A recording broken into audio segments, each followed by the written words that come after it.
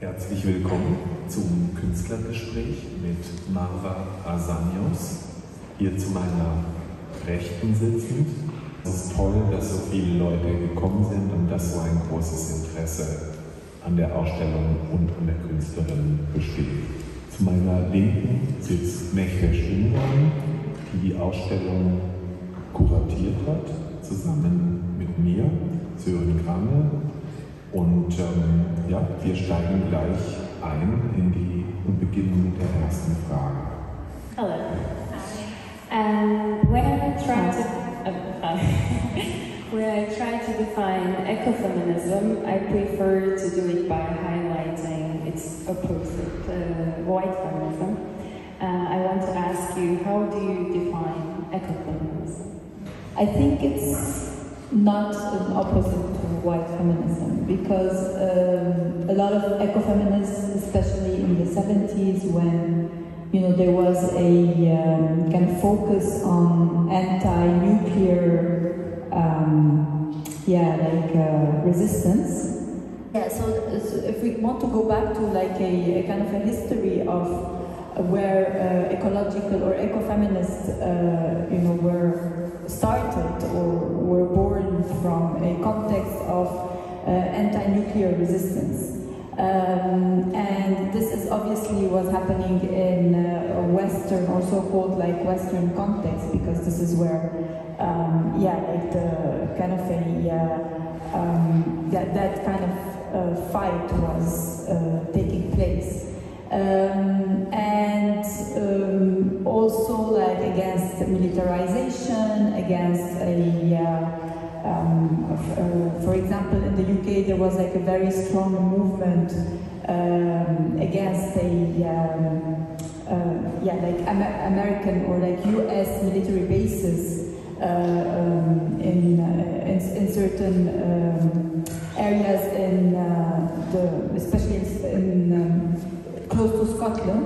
So I think that if you want to think about ecofeminism as in like an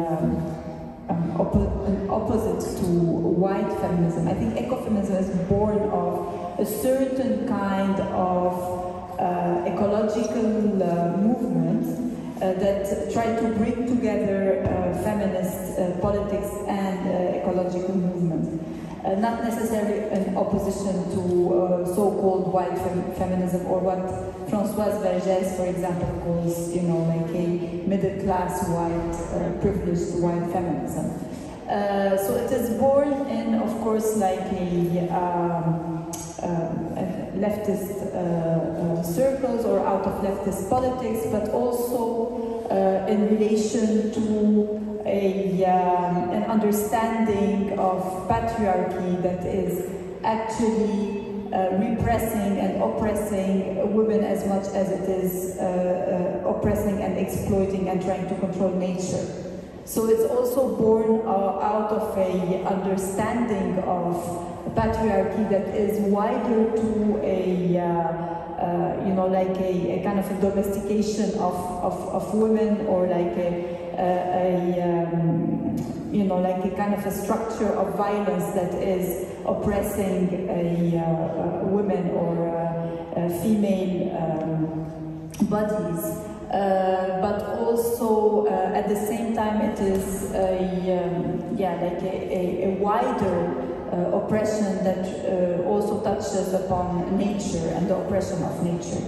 So I think ecofeminists had the understanding that the oppression of women is very much connected to the oppression of nature, the exploitation of nature, and the kind of in the same manner that women's, for example, or like female bodies were or like needed to be controlled by a patriarchal kind of a regime, let's call it like that, the nature was also treated similarly.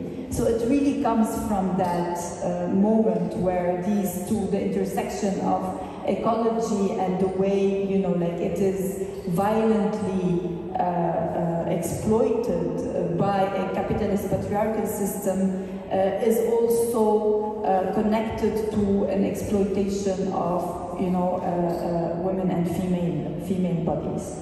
I think what is interesting and what was interesting for us to revisit, you know, like notions and theories and texts by ecofeminists and around questions of the intersection of ecology and feminism was also to try to think of a possibility of like an ecological feminism that is directly linked to decolonial struggles or anti-colonial struggles. And I think in that sense, we can make the bridge. I mean, this is something that a lot of, for example, the you know, writers from the Kurdish autonomous women's movement are doing. A lot of course, like you know, women from indigenous communities in different parts of South America are already doing.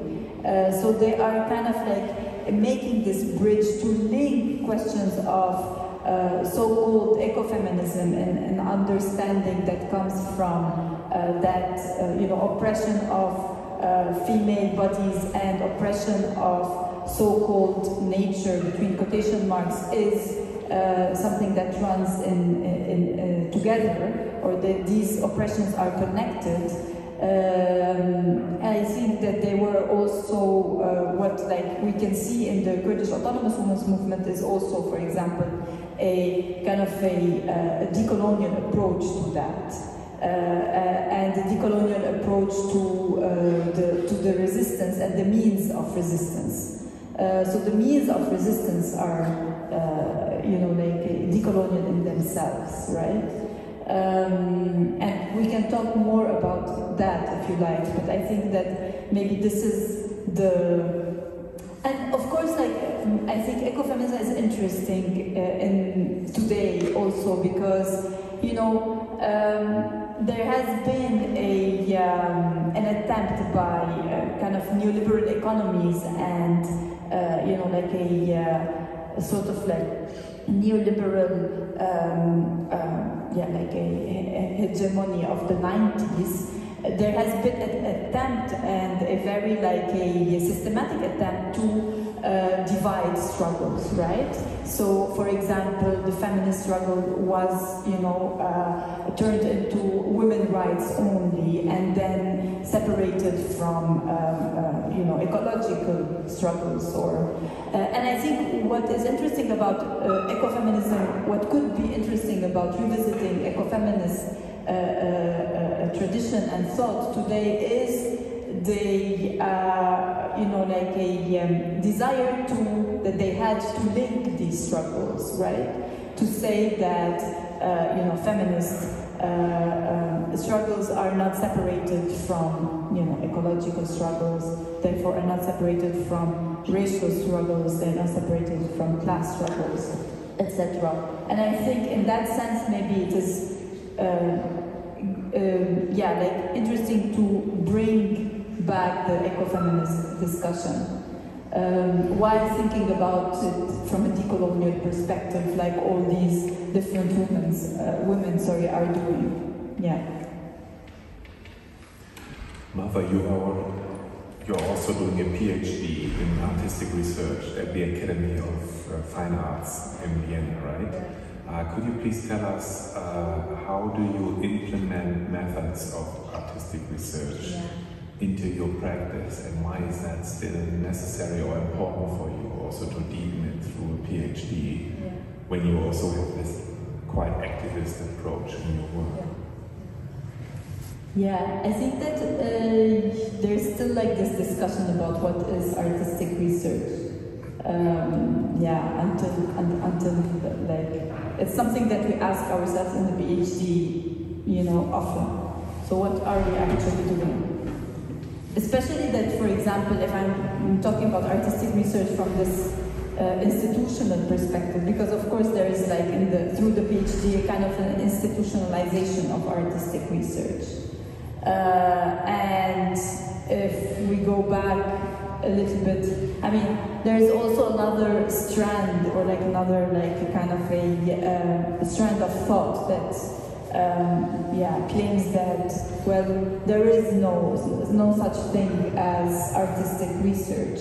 Research is, or it's not something specific, you know. It's not something that is needs to be like to become a major at the university or something that you study, because anyway there is every artistic practice is research in itself, whether it is, you know, painting, whether it is, you know, sculpture, whether it is like dealing with film, etc. So this is inherent anyway to any kind of artistic practice. So everyone is researching. So the idea that artistic research becomes this like very specific, special thing that then can be like packaged into a major at the university is also that has a lot of resistance as well. So I'm more thinking about, you know, like from the PhD that we are doing. But I think that I mean, maybe I wasn't like calling what I do, I wasn't calling it always, you know, like artistic research, or I knew that I was always interested in research, and that this was a kind of a drive, you know. But I wasn't interested in academic research. I was never really like pursuing a kind of research in this kind of like a academic way. What was more interesting for me, and this is something that, you know, I did a lot, I practiced a lot through the structure that I built together with two other people in Lebanon. It was called the 98 Weeks Research Project, and this was like back in 2007. It started, it ran for 10 years. And I think that was like a really formative moment for building an understanding of what research is in the arts.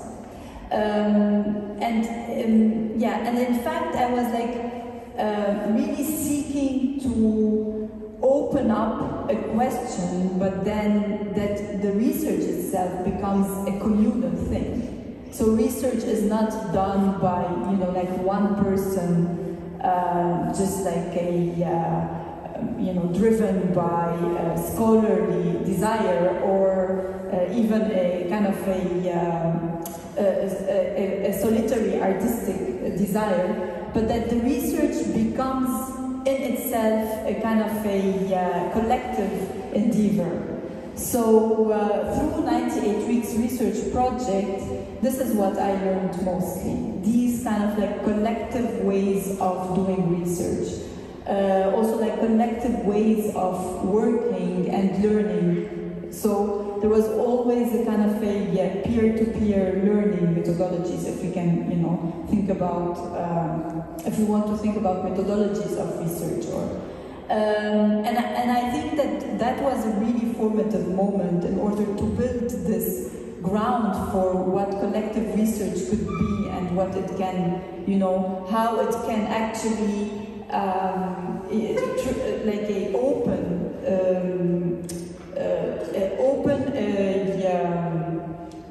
and challenge questions of authorship, of course, in research. Also like challenge question of working together, and challenge also questions of pedagogy and learning as well. So through research, or through research question or research material, and I can give some examples, what we were doing is actually setting up a way of you know, learning together that would be like self-organized. It was mostly like artists that were, you know, self-organizing. We were calling for you know, whoever had an interest in this specific topic to join us. And we were also like developing methodologies that are actually adequate for that specific research or for that moment or for the means that we had. And all of that became public, and the ways of doing research became public. So it was really a very, let's say, transparent or like open process. And I think opening these processes of research was like the interesting, like the thing that drove the research itself. So I think like a lot of my ways of working come from that experiment that we had at 98 Weeks Research, and also ways of setting up structures. And in that sense, I think that that's also like one of my main drives. I'm really interested in setting up structures and how to actually build structures and infrastructures. And in a way, I still feel like in the back of my head that maybe this is the most interesting thing for me, you know, that this is really like what actually drives everything. Setting up structures that could then invite or like carve a space for people to come in, but also for necessary questions, whether, you know, in relation to, you know, aesthetics and politics, in relation to questions of I don't know, like specific discussions or like a very specific historical research in relation to a rewriting of history, etc. I think these space or these containers or this research space would become like the kind of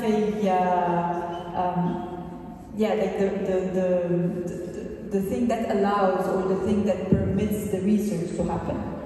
And yeah, I think that a lot of my research methodologies, they come from there, from this, like, you know, working with other people, setting up a space for research, trying to redefine methodologies, trying to adapt, hack certain existing research methodologies, using forms that are, you know, looks like a little bit, I don't know, boring and old documentary forms, like interview forms, but trying to use them in a way that could, reopen the discussion on the form itself as well.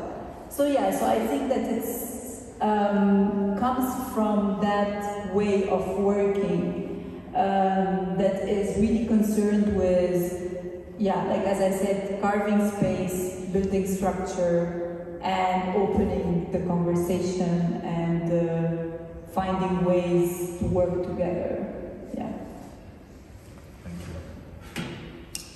Yeah, you also explained the function of reading room by explaining your artistic research, and I hope we will have many vivid discussions together in the reading room, different than the famous libraries of Heidelberg, where everyone reads individually. And as far as I know, Matter of Alliances is also the title of your thesis. And can you explain the title of the exhibition? And also, many people were asking yesterday, who's afraid of ideology? So Matter of Alliances is coming from maybe like a wordplay that would be connected to questions of matter as in like material matter, like earth, soil, for example. That reference to matter that is like considered as like the non-human matter. And the question of the matter of alliances is a question of an alliance with between that, with that non-human matter, or how this non-human matter is also again part of a certain struggle, especially when we are talking and thinking about struggles, a struggle of land struggles. there, I guess, like the matter, or like, yeah, the non-human matter becomes an inherent part of that struggle and the necessary one. So yeah, so I think that yeah, maybe matter of alliance comes from, you know, like literally this alliance with matter. But yeah, then again, how can this alliance happen is also the question, and it is happening with like the different, you know, cooperatives and communes that are that I have been involved with, and I think that this is being practiced, this kind of an alliance with the non-human matter, and also. Yeah, if you were asking about the title, Who is Afraid of Ideology? Yeah, I think it's it is a direct response to that moment, and it's very specific. Yeah, then you can call it white corporate feminism. A kind of a response to that, where, you know, like maybe this is also, again, we can go back to the 90s, where a kind of a moment of belief that ideology was over, since, you know, like the Soviet bloc collapsed, and then with it the ideology as well collapsed, right? And we were like entering this open, free world, right? So we were entering like a moment of a ultimate freedom in this like one world that was not polarized or divided anymore. And I think that a lot of feminist yeah, like movements, not even movements, like feminist, let's say, thoughts and ideology, like a kind of feminism that we can call, you know, like a white corporate feminism, as I said, believe that it's, you know, we are also like beyond a kind of like an ideology, or like a beyond also, even beyond a feminist struggle in that sense, because there is a kind of an equality that has been achieved through the workspace, through like a corporations basically. And going back to the autonomous women's movement, and, you know, like a clear, a kind of a clear articulation of ideology, of their own ideology in their work and the practice and the political writing, etc. I think that this has, yeah, it has been very provocative for many feminist movements, this kind of ideology, or like this clear articulation of ideology. And yeah, I think that the title is a provocation, I guess. It's a provocation to this specific 90s feminism. I mean, I call it very like, you know, generally like this, this kind of like a 90s feminism. I think it's a provocation. It's a provocation, but it's also like a way for a lot of people from my generation with whom I was having discussion to also like people who grew up with this belief of, you know, that feminism is not needed anymore. It's a way for yeah, for us to rethink all of that, and, you know, get rid of these liberal hegemonic feminism, right? So I think that this was also like a provocation to liberal hegemonic feminism. To what extent and on what level maybe do you see your work as some sort of contribution to that discourse, if the subaltern can speak? Yeah. And do you still accept that category at all? Yeah. Yeah, it's a provocative question, because I think that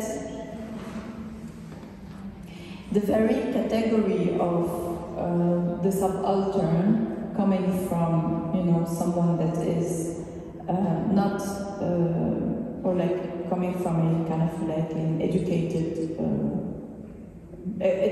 position. I think there is already like a kind of a class problem there in the question itself. And by asking this question, you are already like I mean, I like the text a lot, so that's, you know, I like Spivak's text. So it's not like a critique. I'm just thinking about like when was this text written? I don't know, like 80s? So like it's 3 decades ago, right? 3 decades ago. So I think that to think about it today from the perspective of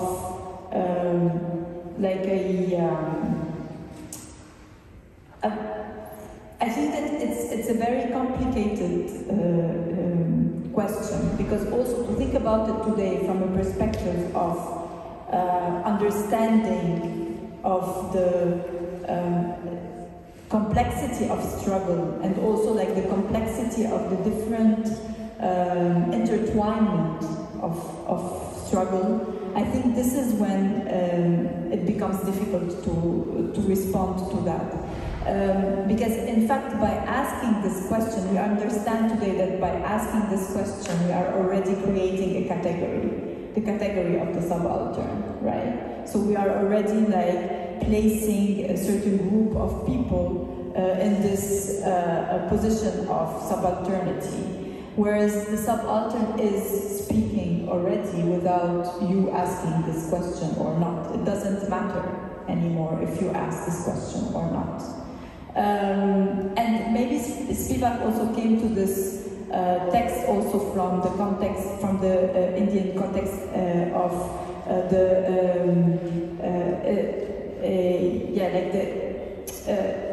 intersection or like intertwinement of class and caste, right?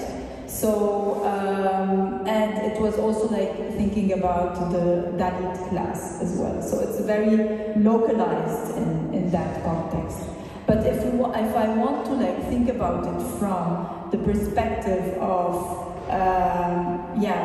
take it out of this context and try to think about it in relation to like my work, for example, or what I am doing, I think that it's actually what happens in the process of my work is that there is a learning process that I'm going through by joining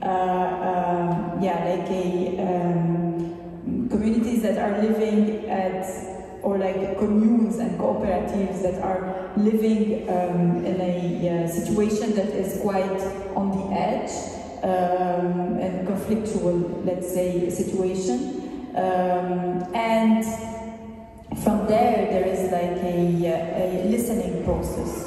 So I'm not asking the question of if one can speak or not, because I am in the position of listening, because I know already that the other is speaking as well, right? And I think that there is something quite nice that Karen Barat talks about, and it's the question of the void. When of course she's coming from quantum physics, but what is interesting about this approach to the void is that the void itself, or like what I'm paraphrasing now, so the void itself, or what she's saying about the void, there is no emptiness, there is no empty space, there is no like a vacuum actually, because it's if you like try to listen closely, you will hear the murmuring, It's not loud, but it's murmuring. And you will hear the murmuring if you try to listen closely. So I think that the question of, and that's coming from a quantum physician, and I would not be able to explain it in that way. I'm explaining it in a much more, like a simple way. And so I think that already, like when you are positioning, when you are forming or like constructing a category of the subaltern, you are creating this other. And you are creating an other that you would assume does not speak. And in fact, it's already like a problematic position, right? You are already like making this divide and I don't know if I answered. Maybe we can talk more. Yeah, I would say also something about Spivak. In her text, I think she's criticizing the practices of European intellectuals like Michel Foucault and Gilles Deleuze, because they were experimenting with other class people. They were inviting workers to their classes or like prisoners, and they were acting like now we are silent and these people are talking. And she was criticizing this action of making your subject position transparent, like invisible. So in that sense, I think she's not trying to define the other, but the invisible Western subject in this experiment. So in this context, my question is about your position in your films, because you reflect a lot how to find ethical forms of storytelling, and sometimes you're also placing yourself at the beginning of Who's Afraid of Ideology Part 1, and your voice is very present in the film, so I want to ask the function of it. Yeah, I think that very clearly needed to situate or like articulate my own position in relation to the different movements I was so-called embedded in, and I think it was important to articulate this position also by clearly stating that I am the mediator in this. I am almost like someone who is transmitting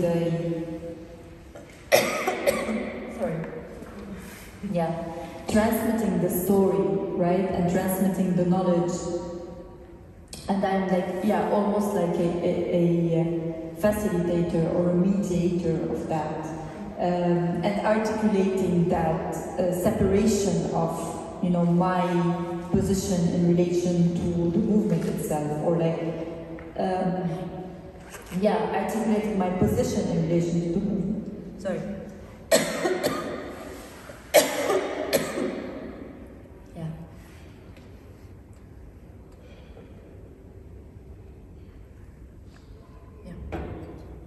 I think I had a lot to drink last night.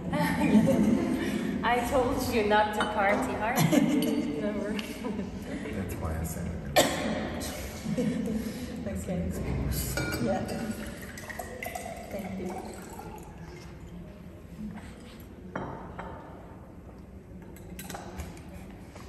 Yeah.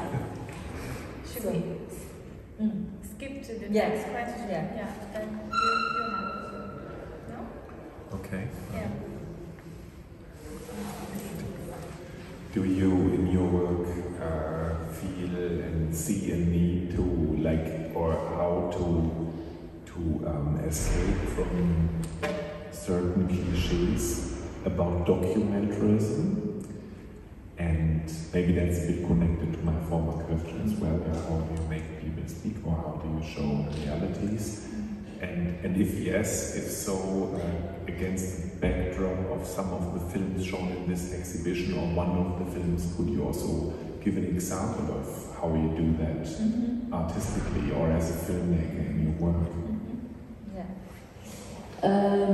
Yeah, I think that this is the work is almost like different ways of approaching documentary filmmaking in a very like expanded sense.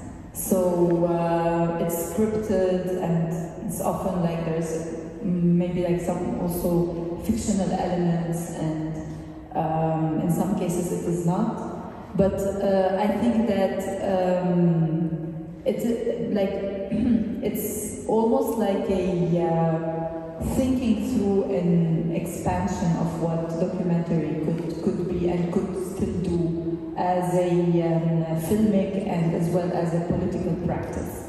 So I think that it's also like testing the kind of limits and capacities, let's say, or like the medium itself and the language itself. And it's always trying to stretch it while using, you know, certain maybe sometimes very conventional documentary tropes, and other times, you know, getting away from that completely. But I think that in different cases it has played it has taken a different form, and I think it's really the context and the encounter that give the form. So, for example, in Who's Afraid of Ideology Part 2, because when I was in Ginois, it was like a moment where, you know, the village was itself starting, and it was like the beginning of the, you know, building this village, and people were, you know, moving, like starting to move to the houses, etc. So at the same time, I really felt the precarity of the situation, and also felt the possibility of, you know, that situation and that experiment not being able to continue, maybe. So in that sense, I think it became almost like it imposed, the language imposed itself. And it became almost like a document, right? Like a documentation of that experiment. And I felt like this urgency imposed the form, for example. And I think that in other cases, like in, for example, Part 4, there is much more. It's more scripted in that sense, but it's also like there is like another time, another temporality to the project itself. Therefore, the form became, you know, much more scripted, dialogical, etc. But it's really about the temporality and the urgency of the situation itself, and what this can actually shape, and how this can shape the form and the aesthetics, and you know, like the language of the documentary. And I think that. Yeah, I mean, the format itself, for example, even in Part 2, we can say it's a more conventional, let's say, documentary. But the format, or like the kind of the device itself is challenged. Like the interview device is challenged. The way, you know, like like the editing is challenging the form, etc. The apparatus is always there. There's like a self-reflective process as well. So, so I think that in every situation, or in every like encounter, there is you know, the encounter also like is giving birth to, or like producing the form itself. And yeah, but I would say that it is a kind of a thinking through the documentary format, and what this can do. Is it useful? Can it still be, you know, politically useful, viable? Can it still do something? Is it, you know, like in a moment where platform capitalism or kind of social media is the main, like a space for activism, like a kind of a sharing and resharing of posts. That's a way of, Excuse me to interrupt, and do you think it can?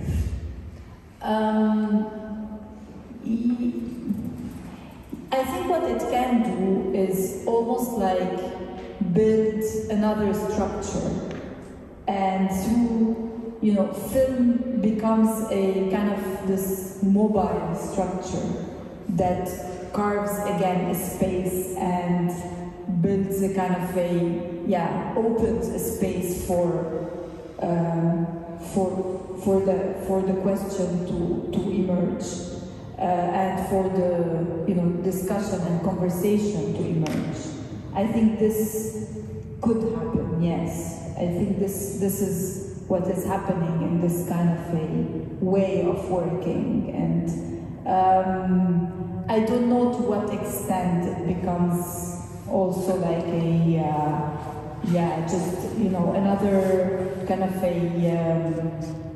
object that circulates in exhibitions or in festivals, and that's it. But I wouldn't undermine the political, let's say, like the political power, or like I wouldn't undermine it of the medium itself. I think what it gives time.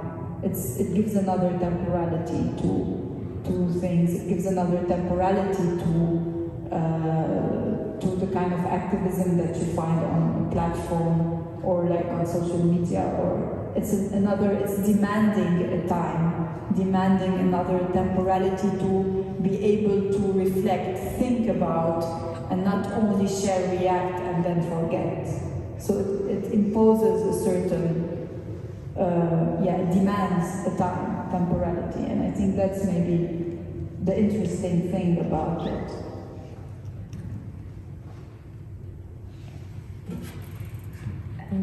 After our discussions, I should be very careful as a Turkish woman saying something wrong about the Kurdish women movement, but I'm asking this question in a general sense.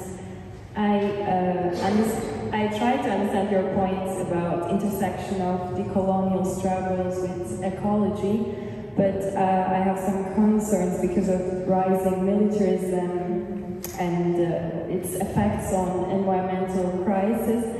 And I want to ask you, how far should we support armed struggle? What do you think about this appraisal of non-violent protests? What is self-defense, for example, questions? And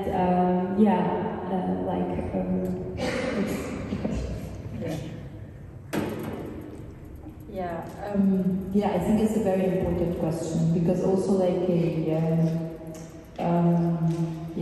don't know, it's a very complicated question. I don't think there is like a kind of a right or wrong position in that. Of course, like a state militarism is something, and state-imposed violence is something, and police violence is one thing. And on the other hand, if you want to think about emancipatory violence, that is maybe like an old-fashioned kind of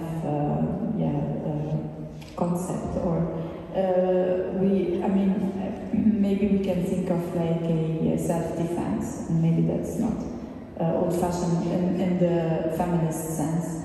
And what we were saying earlier, that so many women that are committing crimes, or even like finding themselves in prison, are reacting to a certain violence, or like killing the husband or the father, the brother, I don't know, like the perpetrator.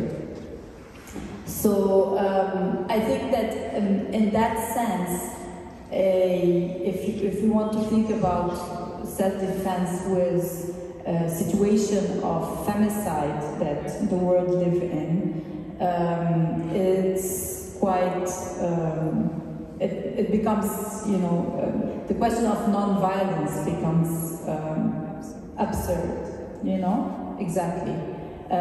If you want to think about self-defense from an anti-colonial struggle, right, also the question of non-violence becomes absurd.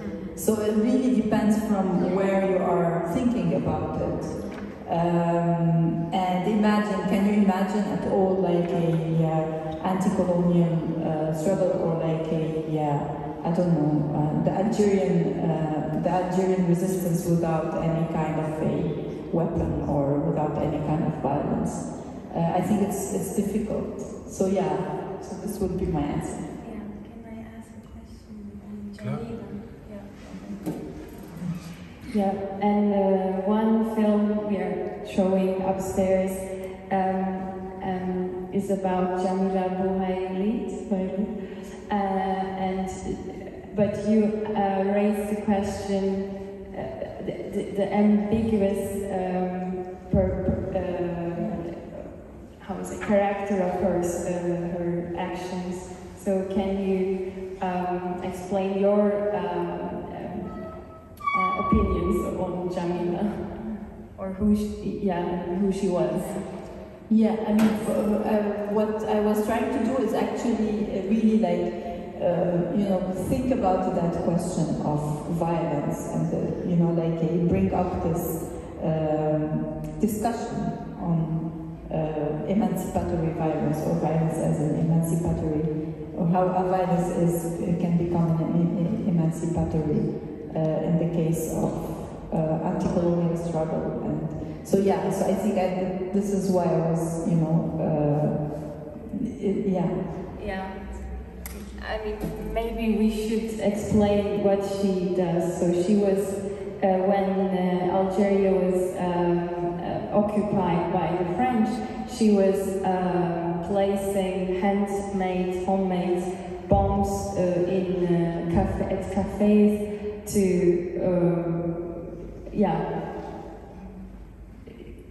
I don't have to explain what to. And she was then arrested and tortured by the French, and she had a famous lawyer who saved her, and she still lives. She's over 80, I guess. So, but Françoise Vergier says she was never taken into feminist canon because of her violent actions, because there's this tendency to pacify feminist struggle as if it was a passive,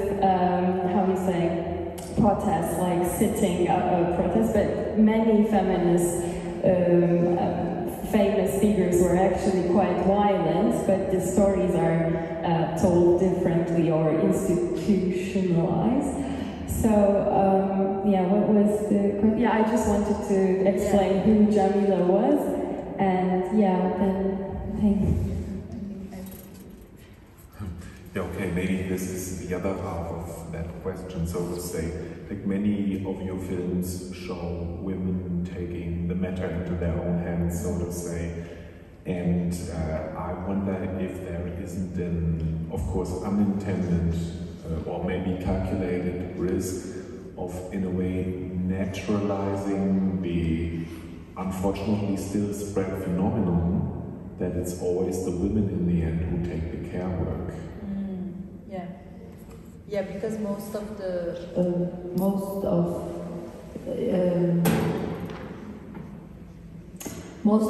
communes and cooperatives are actually women caring, maintaining, and doing this reproductive work. And this is a very good critique actually as well.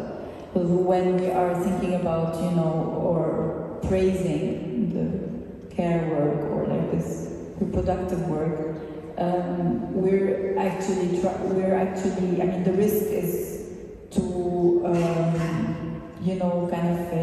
romanticize it and almost fixate the vision, or like this labor division, or like this gendered division of labor. But at the same time, I think what we try to do is more like open up the structures that allow for, you know, like the world to be, right? I mean, without all this work, or without all this kind of whether like a resistant work, but also without like a kind of this whole, maintenance work, the other kind of work that, you know, is more like obviously seen as work wouldn't exist. So I guess like, I don't know if it's about romanticizing, fetishizing, and fixating this type of work to women, or naturalizing it, let's say, naturalizing it, but more about trying to give it its value, or, you know, look at its value, or like understand its value in relation to productive work. It's always a kind of a value in relation to productive work. So, yeah, I think it's more this type of, or like this kind of gesture.